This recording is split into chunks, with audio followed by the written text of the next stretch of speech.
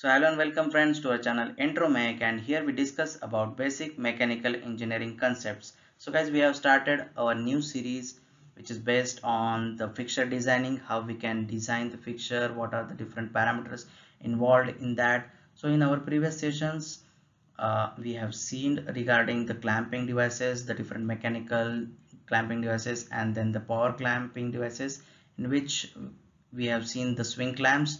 Now in today's session we will see some pneumatic or hydraulic cylinder clamps, and please do watch the video until end and subscribe the channel, and don't forget to hit the bell icon so that you will get the updates regarding the channel. So without wasting time, let's get started. So we will see some cylinder clamps. So essentially these are the clamps. You can see this is the mechanical clamp we have seen. This is the mechanical toggle clamp, and what we have done, we have just modified this with the help of the cylinder so that it will give some automation and also will give some additional holding capacity, right? So we can have different arrangements in this, and you could see the different arrangements. So let's see, this is essentially a cylinder clamp. You can see the movement of the piston is causing the action of this swing clamp. This is the swing arm of this toggle clamp, you can say, and it is applying the force on the job which is getting clamped, right? So these are the cylinder clamps. So let's see now what are the different cylinder clamps. Misumi offers huge variety of products over here. So you can see the different kind of products.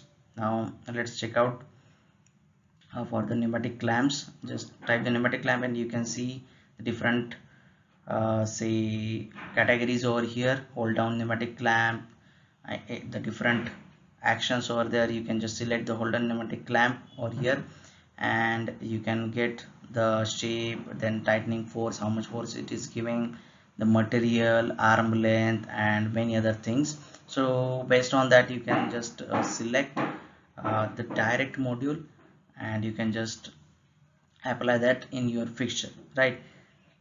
So this is the hold down clamp, right? And you can select that hold down clamp. Then we have Destaco. Now Destaco offers huge variety of clamping solutions, right? We have the manual clamps, then the pneumatic clamps, hydraulic clamps, right? So let's check out some pneumatic clamps over here. And in the pneumatic clamps, now what we have, this huge variety of products, right? Now you can see the pneumatic power clamps over here. So let's check out the different kind of pneumatic toggle clamps over here with the cylinder. So let's check out some series over here, right? So you will get different configurations. So according to your requirement you can select. This is the light duty pneumatic clamp. So according to the holding force they have categorized, right? These are the pneumatic power clamps, and the series are given, then their mechanisms are different. These are the enclosed miniature power clamps. So according to your requirement you can just select your clamp, right?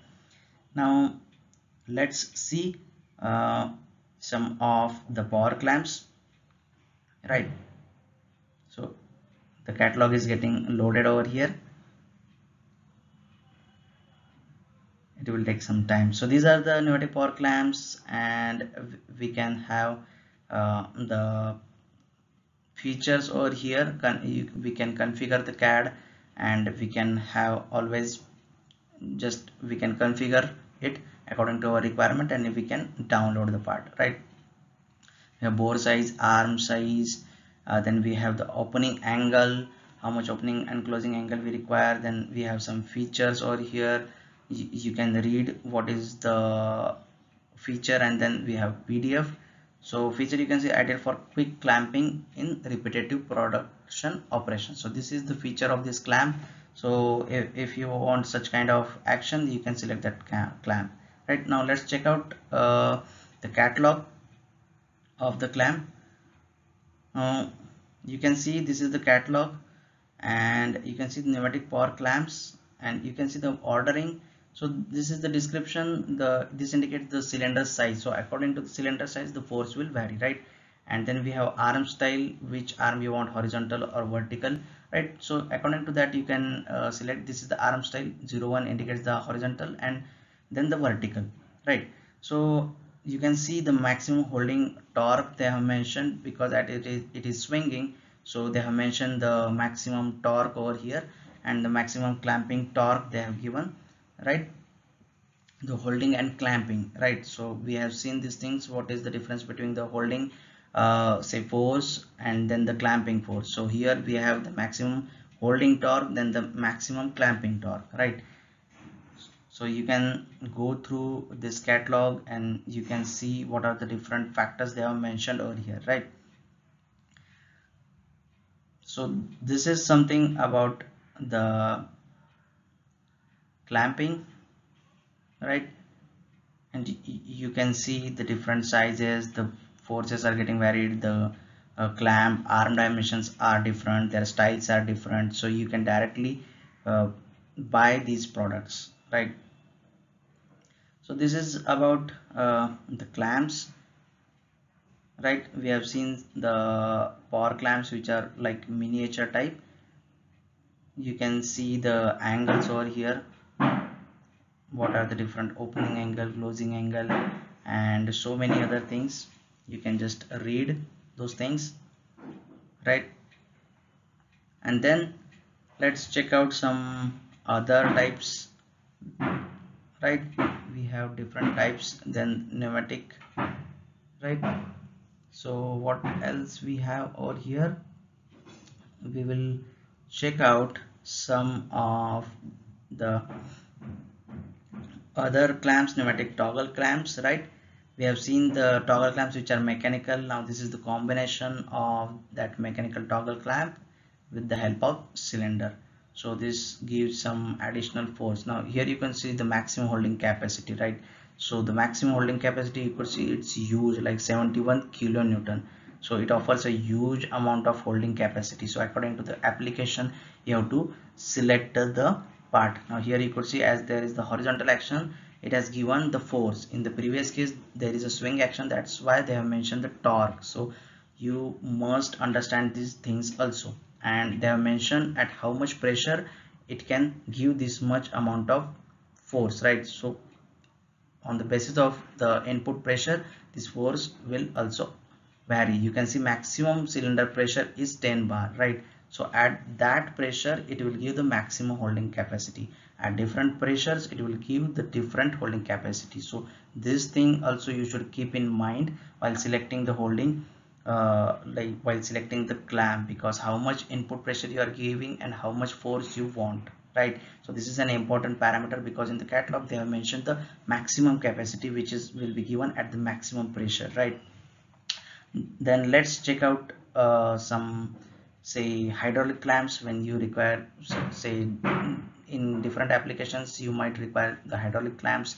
The hydraulic clamps are like smooth operation, and you can get huge amount of forces over there, because the hydraulic oil pressure can vary up to 300 bar or 400 bar also, right? While pneumatics we have a limitation up to, say, 10 bar or 12 bar. We cannot go beyond that, right? So that is some kind of limitation. So let's check out some hydraulic clamps over here. Let's check out the PDF.